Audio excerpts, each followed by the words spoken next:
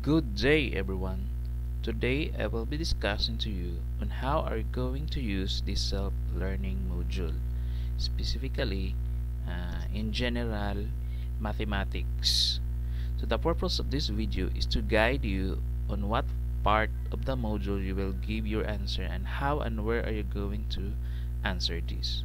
Kasi upon releasing of module for week 1, maraming estudyanteng nagtatanong kung saang part ba ng module sila magsisimulang magsagot. Okay?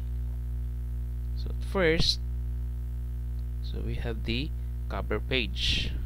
So cover page, it includes the subject and of course what quarter at pang ilang module na siya. So in our case, we have module 5 and the lesson title or a topic. For the second page is the information about this module. So it includes the author or the writer and the publishing house of this module kasi copyrighted po ang module na ito.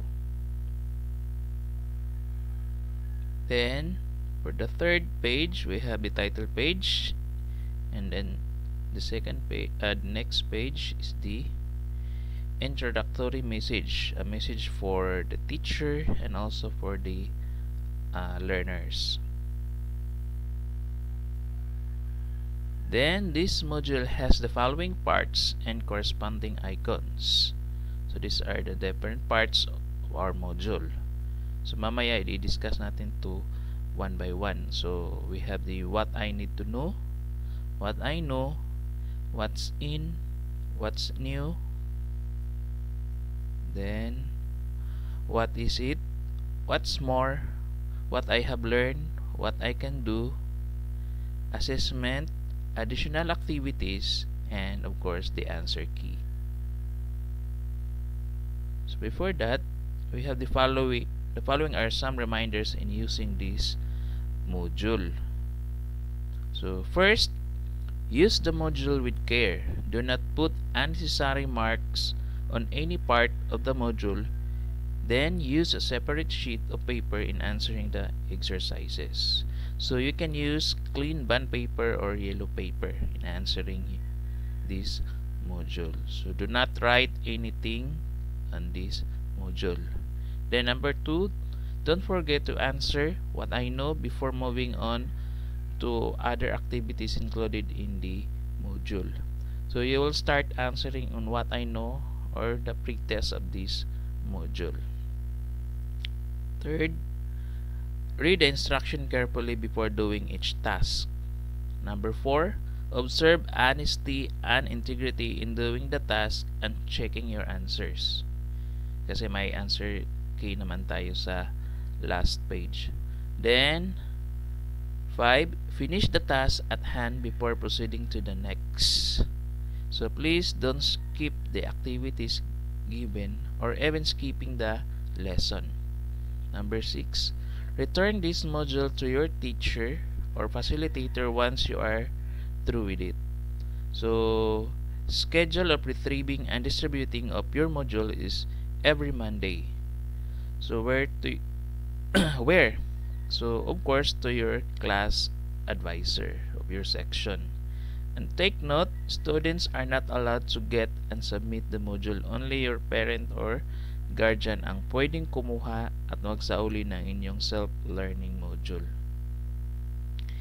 If you encounter any difficulty in answering the tasks in this module, do not hesitate to consult your teacher or facilitator. Then always bear in mind that you are not alone. So you may ask your advisor or even me, your subject teacher, through your GC. O pwede kayong mag-PM sa akin. So let's proceed to the different parts of our module. So first part is what I know. So ito yung icon niya. What I need to know, sorry. So let's proceed. So what I need to know. So ano yung what I need to know? This will give you an idea of the skills or competencies you are expected to learn in the module. So these are the lesson objectives of your module.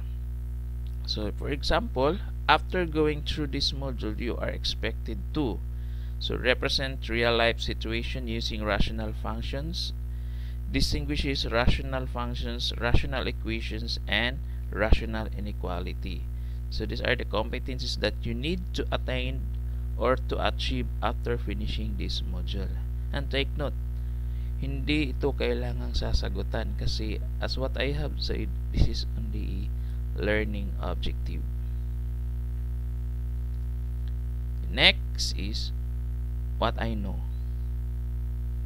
So what I know, this part includes an activity that aims to check what you already know about the lesson to take. If you get all the answers correct 100%, you may decide to skip this module.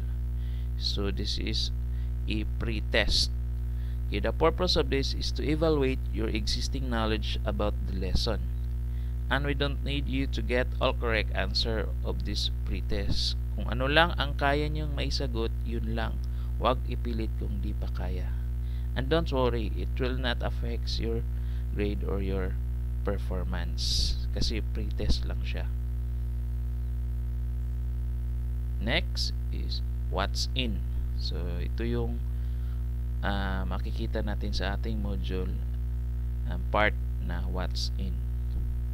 So this part, of course, this is a brief drill or a review to help you link the current lesson with the previous one. So it is very important for you to read this part so that it will connect your existing knowledge to the new lesson. Then what's new?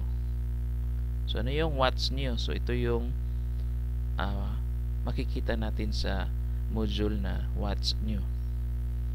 In this portion, the new lesson will be introduced to you in various ways such as story, a song, a poem, a problem opener, an activity or a situation. So you have also to answer the following questions to the separate sheet. The same with the pre-test o yung what I know. Then what is it? So next naman yung what is it? So anong gagawin natin sa what is it? Of course, this section provides a brief discussion of the lesson. This aims to help you discover and understand new concept and skills. So mas maganda na basahin yung maigi ang portion na ito. So it will helps you to understand the lesson. Next, what's more? Okay, what's more? This comprises activities for independent practice to solidify your understanding and skills of the topic. You may check the answers to the exercises using the answer key at the end of the module. So you have to answer this portion in the separate sheet. Then, what I have learned.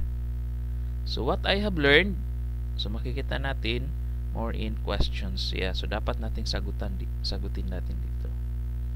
This includes questions or blank sentence paragraph to be filled in to process what you learned from the lesson. So this question will sum up what you have learned from the lesson presented. Then what I can do. So ano yung what I can do? So this will give you a chance to apply your knowledge in real life scenario. So this section provides an activity which helps you transfer your new knowledge or skill into a real life situation or concerns. So makita natin may activity dito, tsaka may rubrics. So the rubrics is also given on how the teacher will grade or rate your work. So ito yung basihan namin kung paano namin kayo i-rate base sa inyong activity or your output. Next is the assessment. So assessment, so this is a task which aims to evaluate your level of mastery in achieving the learning competency. So kung makikita natin yung assessment, I think in this case we have 15 items, multiple choice. So please answer it with honesty and integrity, because this test will determine on how far you have learned throughout this module. Then answer it in the separate sheet. So lagyan nyo lang ng indicator or title na assessment. Same with the other activities. You can answer it directly, and of course if it needs for you to show the solution, then of course you have to provide it. Then next is the additional activities. So ano yung additional activities? Okay, this is a task which aims to evaluate your level of mastery in achieving the learning competency. So magsasagot din kayo dito. Your answer will be in the separate sheet. Then we have also the answer key, part answer key. So answer key, this contains answers to all the activities in the module. It helps to check your works kung tama ba or mali. So dito kayo mag-evaluate sa inyong mga activities kung tama ba o mali. And please take note, avoid focusing in the answer key just to finish your module, kasi it will no longer help you to understand and achieve the objectives if we keep relying on this. So I hope you understand.